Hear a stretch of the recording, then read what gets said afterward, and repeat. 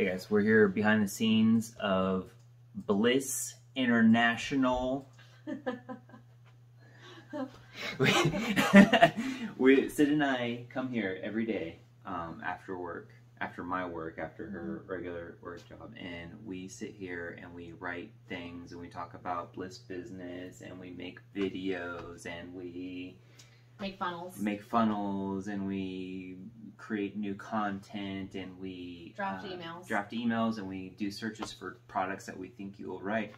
And we had an interesting conversation about emails, and this is a little tip and trick on small business. Go about the emails. Okay, so recently in my group, my funnels group that I've been learning from, we've been talking about scrubbing emails. And so what this means when you scrub your emails is you're getting rid of all the people who don't actually open your emails. So right now I'm working on a campaign. I just sent out a campaign where I'm offering all the people who haven't opened the last 5 emails of mine, I'm sending them a free sticker. So if you haven't been reading your Bliss emails, watch out, because you're about to get booted off. Well, first you get a great offer.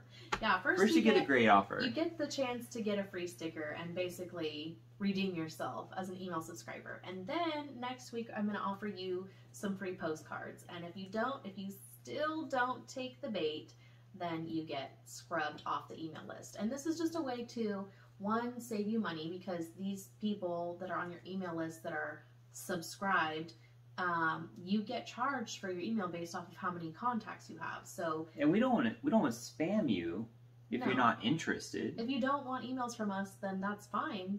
We're happy to move on. Yep. So, super important if you're a small business owner to scrub your emails twice a year at least.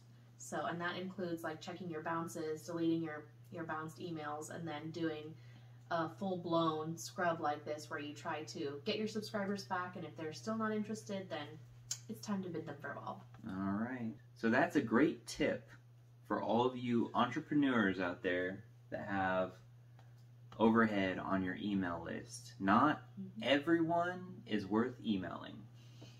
Right? That's right. Anything else you want to say? Until next time. We'll see you later on the Tim and Sid Show. Like, comment, subscribe. Read your emails.